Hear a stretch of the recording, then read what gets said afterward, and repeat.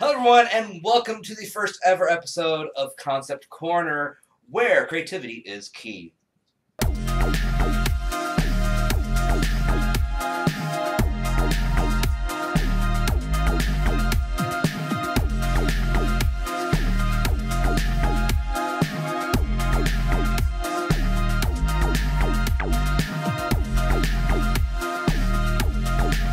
So yeah, this is a brand new series we talked about in the past, where we sit around and discuss possible sequels or remakes or things that have been said to be coming out that we know for sure and what we would expect or like to see in them. And today's episode is the first of a series of videos talking about Gen 8 Pokemon on the Switch.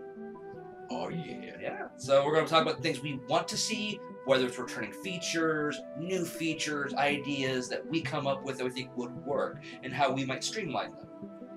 If we were in charge, but we're not, sadly. But Pokemon Company, if you're listening, Game Freak, come on. We got ideas. They're going to be good.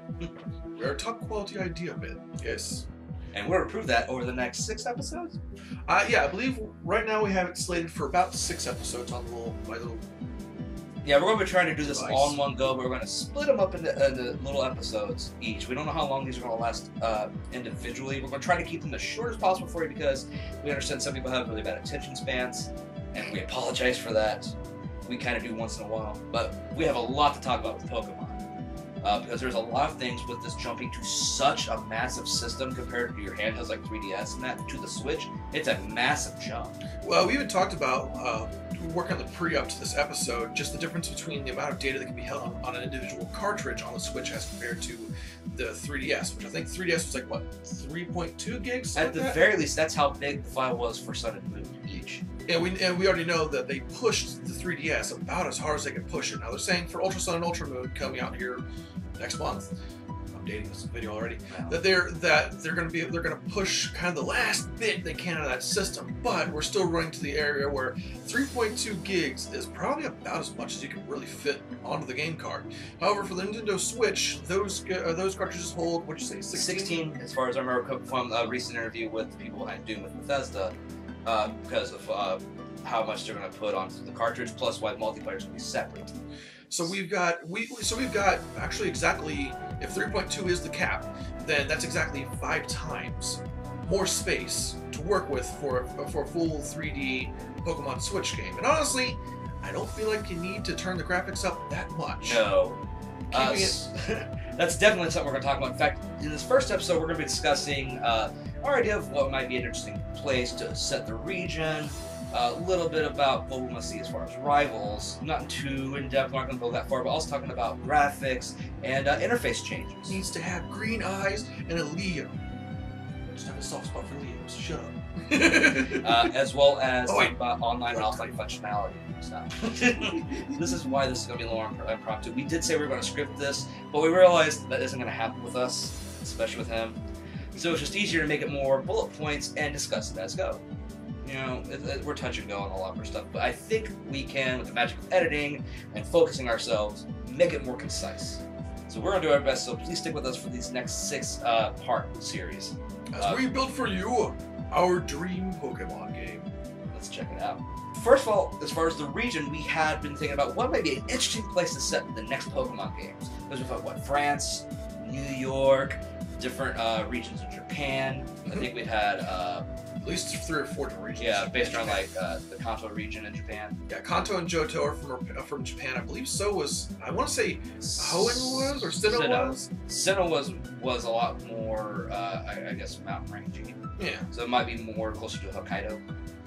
Don't quote me on I this. don't know the layout. I don't know I know Japan's geography well enough to say. There's a lot of prefectures. Yeah. So it's one of the things where I'm not sure. At least 3 of the generations have been based more around Japan, whereas the others were based around more tropical areas or other parts of the world. With Sun and Moon, obviously Hawaii, the most recent one. Our thought was, why not go towards the Scandinavian regions? In fact, we took the idea of 3 countries, Denmark, Sweden, and Norway, making them into a single region, and basing the story around 3 countries that were at war, that found peace, and formed the region of Denos. And we figured that those 3 countries have a lot of good history to them that we could actually play around with Pokemon designs, as well as the mythologies through Norse mythology to play around with different legendaries and other such Pokemon, as well as stories and the development of the culture.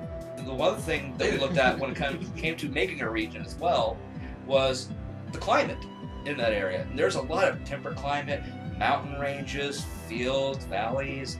It's a very wide. There's a very wide range of different types of climate you can play with within that region. And of course, since this is Pokemon, we're gonna want to stretch the truth, add in some stuff. Because I know there's no Scandinavian deserts, but I kind of feel like you need it a little bit. So as far as even the the other regions where they took liberties. So kind of do the same thing here. Add in icy areas, add in biomes that you need, volcanic areas, stuff like that. Yeah, to fit in things. It doesn't have to be exactly, just we know the Pokemon world is very close to how the real world is, but not exactly. Right. It mentions real world places. Because Lieutenant Surge is referred to as the Lightning American in first gen, and then we had Unova, which is based on America. So is he the Lightning Unovan, or is America existing somewhere separately from Unova and from Kalos? Well, that's Kalos is Alola, yeah. Since I'm assuming those are two different regions not connected. New York and Hawaii. Yeah. So, I don't know, but they're very close. Kanto is very close to Hawaii, and Japan's closer to Hawaii, so it makes some sense. Yeah. Look at that point, but we're a little off topic on that one. But the point was, we wanted to describe what Denos was in our minds, going beyond just the region as far as how to describe that. Looking at something like rivals, we would love to see the concept of the rival being a little bit more prominent than has in recent generation, where everyone's all buddy. Sun and Moon got it the closest to what we want, with the two kinds of rivals: the more friendly one and the more antagonistic. Gladion. If I remember his name, Gladion. Yeah.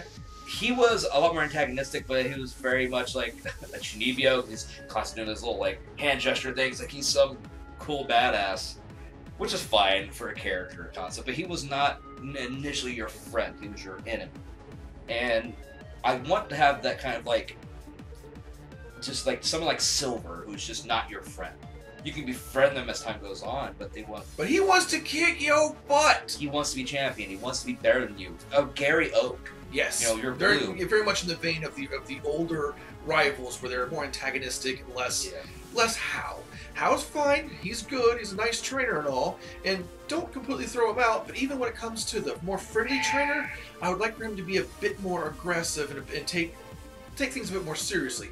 A little bit more like the primary, the primary rival from, I guess Gym 5 works. Yeah, from Black and White 1, not 2.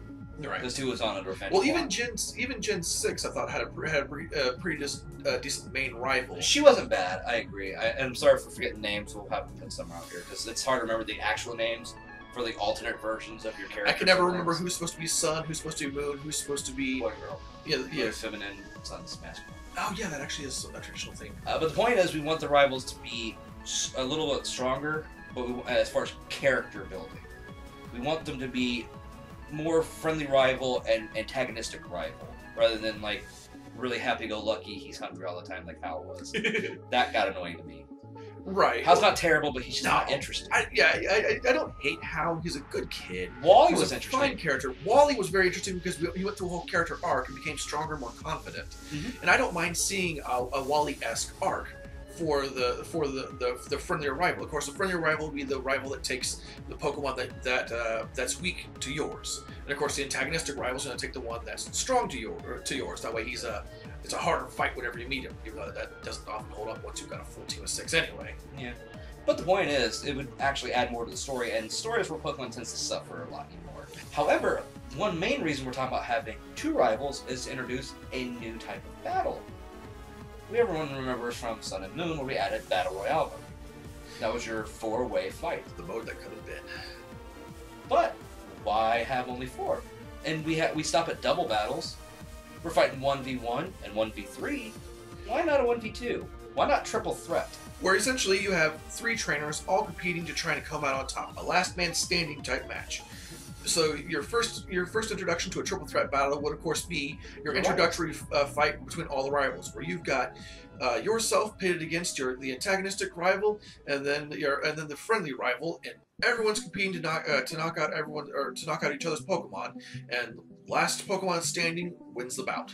This is a good way to teach your newer trainers a bit about the triangle system with your type advantages and disadvantages. Exactly. So you have your water, fire, and grass. So you have your water type that you might be strong against fighting against the fire type that it's strong against, and vice versa. And they'll try to, show the differences.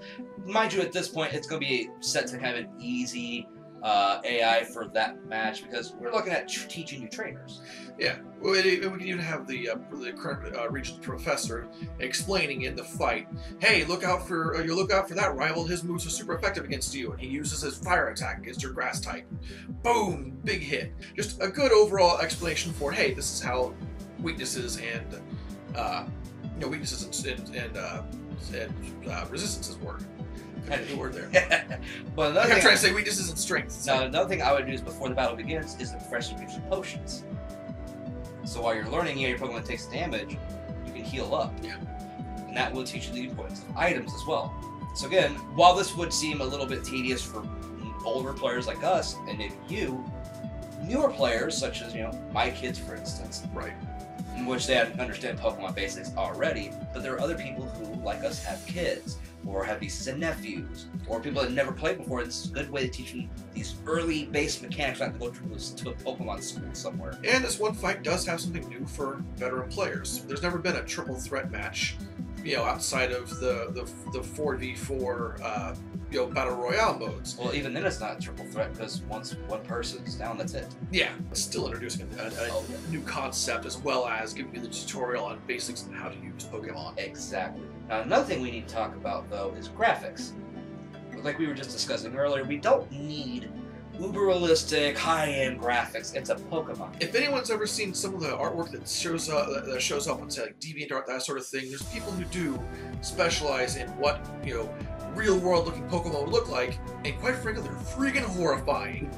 So we don't need to go that far. Plus, there's an interesting thing that happens with games as they age. Ones that are done with a more artistic style age way better. Pokemon's especially one of those games. If you look at the style of a Pokemon, the design of a Pokemon, they have stayed relatively the same generation to generation. But when new artists come in, or new leads for the products or for projects, there are changes to that style, but they're different enough to be noticeable, but still hold that same base concept of, the softer eyes as time has gone on. You have less Mewtwo rough eyes and more softer rounded eyes, but you still have the real kind of cartoon design. Some are bigger, some are rounder, some are a little more square, but they're basic designs. So we don't need to go too much more in depth with 3D models than what we really already have. Oh yeah. Or at most 3D models that you've seen from past games like Battle Revolution and Pokken Tournament. But I don't think for the art style you want to go a whole lot more crazy with the graphics than that. Yeah. Which helps us because that also opens up more data for us to use with things like story, systems, and mini games. Or even better, camera. Because in this game, we want to have a camera that is free roam. You complete 3D turnaround. The world is a world. It's not just looking at a screen and just however the camera angles, and it's 3D depending on where the camera automatically goes. You control the camera. And therefore can take pictures of your Pokemon along the journey, adding in that niche for the people who've been begging Nintendo, and I'm among that crowd, to please, give us more Pokemon Snap. So now you can take pictures in-game of just your surroundings or yourself, your character, your Pokemon, just for fun. That's all it is. You just take a snapshot and save it, since we have some newer functions that were recently brought into the Switch, where you'd be able to record video and do stuff like that. You can take your snapshots in game and save them to your memory cards. Or perhaps upload them to social media and show people on Facebook, Twitter, wherever it is you happen to be hanging out at. Hey, look at what I did in Pokemon. And by the way, that's free advertising. Or even better, why not have certain little things you can take pictures of that only show up in certain areas? Like somewhere just outside the boundaries of the game in a certain area, there's a Lapras or a group of Lapras swimming past, and you take a picture, you capture it. Little hidden gems like that you can put in.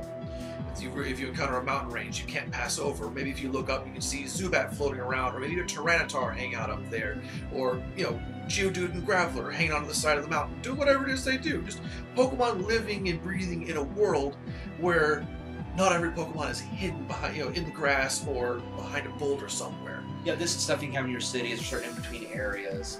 Where it's not that you can encounter them, they're just flavor. Yeah. There's a little bit of flavor added to the world to make it feel alive, which is what I've been seeing from a lot of the images for Ultra Sun, Ultra Moon, where you have like the Wingull flying by. Yes. Or Pokemon just running around that you can talk to and interact with. That is what we want to see with that kind of camera function, and as far as the graphics and what to see in the world. However, the one thing that is most important to any game outside of graphics is interface. Oh, yes. So we want to have a good upgrade to the interface. Now, we don't want to change everything too drastically. So your face buttons, your A, B, X, and Y, are still going to remain the same. You're interacting with A, B for when you want to run, or cancel out of something if you don't want to go down and hit A. X would be still for bringing up your menu. A lot of your basic controls should remain how they've been across the generations. That way, when you jump into this brand new game on a brand new console, it doesn't feel as foreign to you. You're going, okay, crap, they moved all my buttons around, what's doing what? So keep a lot of your basic interface the way it was. Your plus button is now your stand-in for your start button. Yes, it is. Your select button is now your quick tool, or whatever, or so you can pull out is that what we discussed? Your bike, that kind of thing? No. How it was? No, the select button or the minus button would actually bring up stuff right. you're going to talk about more later as well. But yeah, the aspect of the function of the plus and minus buttons being menus that you can use for different things, such as with the aspect of picking your ride Pokemon, much like in Sun and Moon, and dictating to your D-pad, your up, down, left, and right, since they don't have a full D-pad on the Switch. But you have your up, down, left, right buttons on the left side controller. So you can put them there, or just bring up the list and pick the one you want, because touchscreen. You've got the entire touchscreen interface you can play with for use when sorting out your team, because Lord knows I do a lot of switching the position of my team in combat, as well as using items from the menu, and the touchscreen is just so much easier to organize. Up and down and sorting through it, because you can swipe all that good stuff that we're all very used to. Hey everyone, sorry for interrupting the video, but there was kind of an issue when we originally recorded this, and that was we kind of omitted something. We forgot to talk about the battle interface, and it's kind of a big thing to skip over. So, since this was more my baby in the discussion originally, I decided to go ahead and record this nice little addendum and insert the video right here. So, sorry past Xanderson Drifter for interrupting your flow, what little you had. I'm going to go ahead and talk about the battle interface since, well, we forgot. And the main reason this is something that needs to be discussed is this is the first time since the original Ruby, Sapphire, and Emerald that Pokemon's going back to a single screen. It's been 2 screens since Gen 4 with Diamond, Pearl, and Platinum.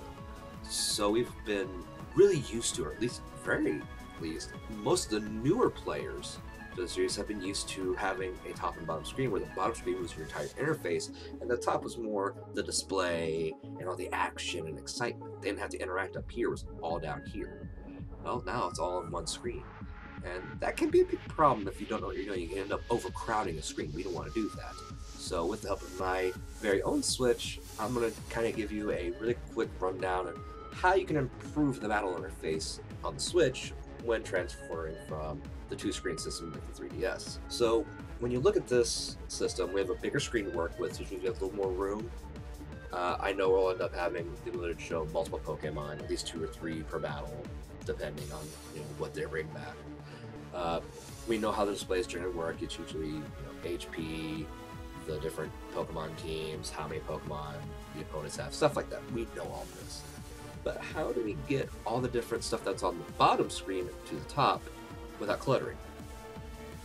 My solution would be drop menus. I know that sounds like a really dirty word, but frankly it's the only way to really do it in a reasonable way. Now there's 2 ways we can handle the drop menus. One would be with buttons. Well, obviously with button inputs it's very easy. Now I wouldn't use any of the face buttons to activate the drop menus. I would actually use the shoulder buttons. So let's go ahead and discuss using the option of the 4 shoulder buttons.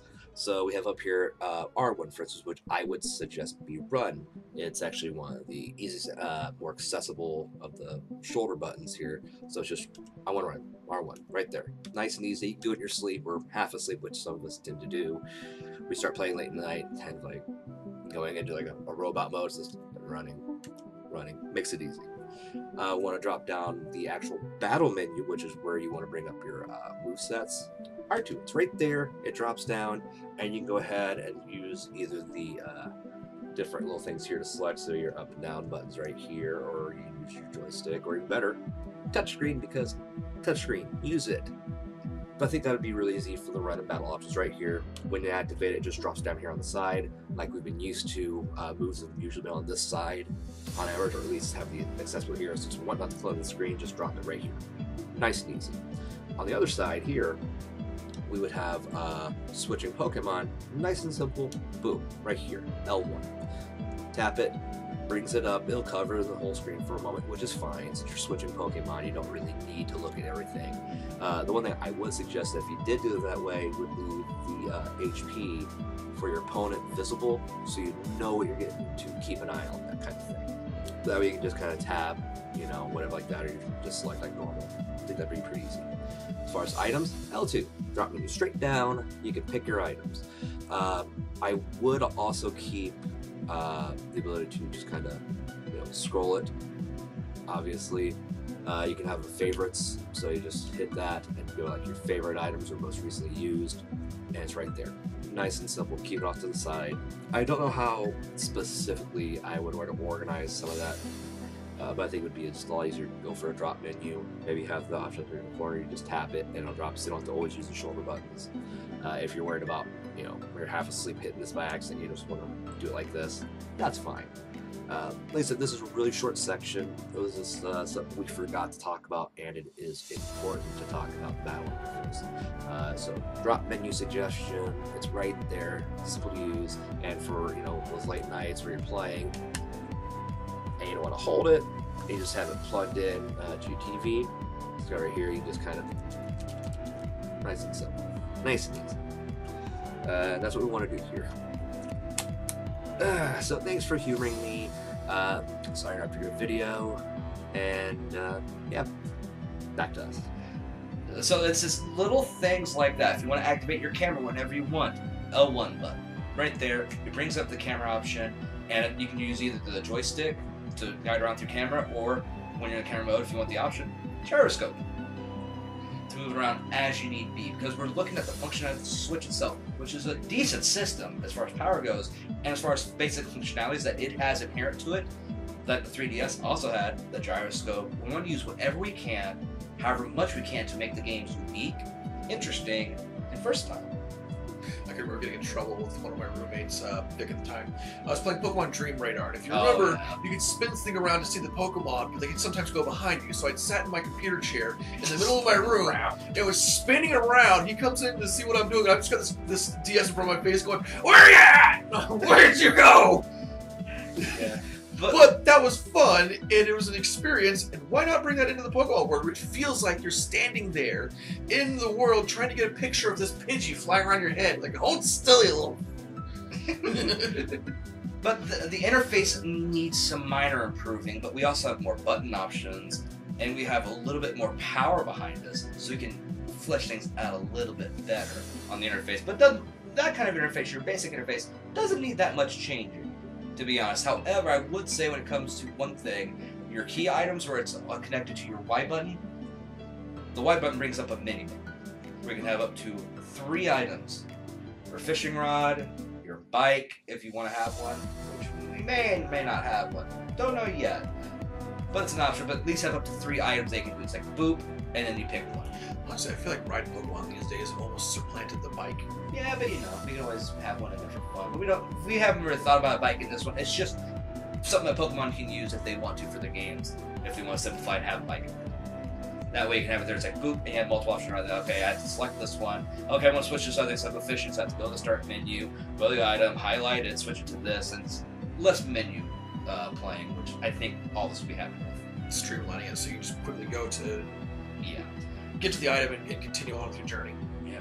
But we're about done with the subjects we'll talk about in this one. There's one more small subject we'll talk about really quick for this episode, and that is the online and offline functionality.